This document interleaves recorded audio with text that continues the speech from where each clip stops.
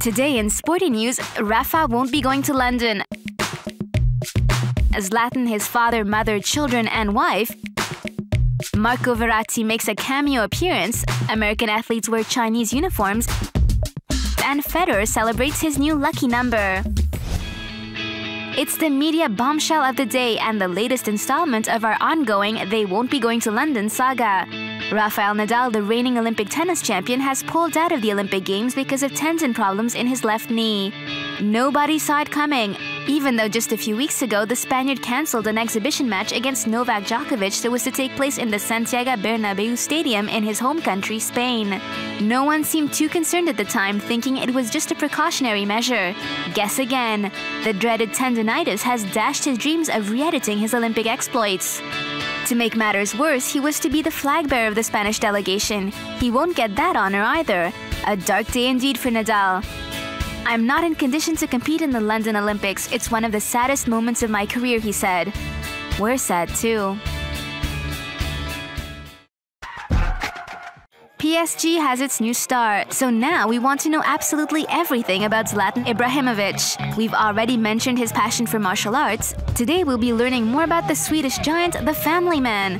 Zlatan arrived in Paris with his wife and two sons, aged 4 and 6. Mrs. Ibrahimovic's name is Helena Sager, and she's Swedish just like him. This former model decided to put her career on the back burner to raise their two adorable children. Interestingly enough, Helena is 11 years older than Zlatan. A rather conventional family life which contrasts with the one he had growing up. His parents got divorced when he was very young, leaving him to his own devices. A difficult childhood in a tough neighborhood. Football was Zlatan's ticket out of the ghetto.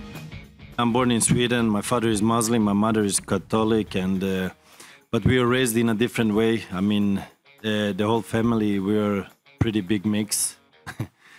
I have 3 sisters, 2 brothers, and we have different mothers and different fathers. But we were raised in a different way. So, let's say I follow myself. I don't believe pretty much in religion, but has nothing to do with the football, because in football is one religion and everybody is welcome. We haven't stopped talking about Zlatan's arrival in PSG, so much so that the club's other new recruit, Marco Verratti, was a bit of an outsider during his very own presentation conference. The name doesn't ring a bell, hardly surprising, unless you're an Italian football buff. The 19-year-old former Serie B player has just signed with Paris Saint-Germain for $15.9 million. A dream come true for the young midfielder.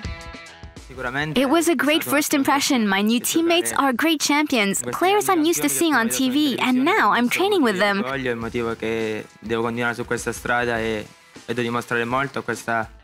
I feel extremely proud. Having a young player like me join such a big club isn't something you see every day. I'll do my best to make PSG proud. That's exactly what the PSG owners and fans want to hear, Marco.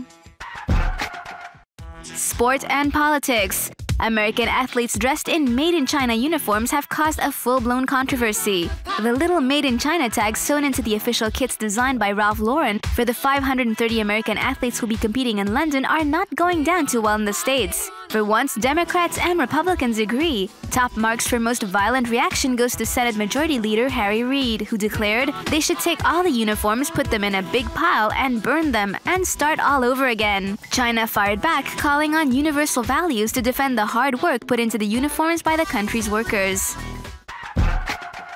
287 weeks as world #1, and now that calls for a celebration.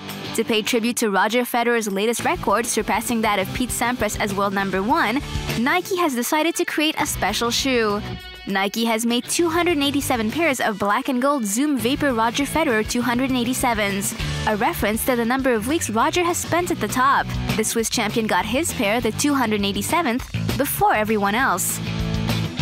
The 286 other pairs have been put up for auction and come in a custom-made numbered box. The happy owners of these limited edition kicks will also get a certificate of authenticity signed by Roger Federer himself.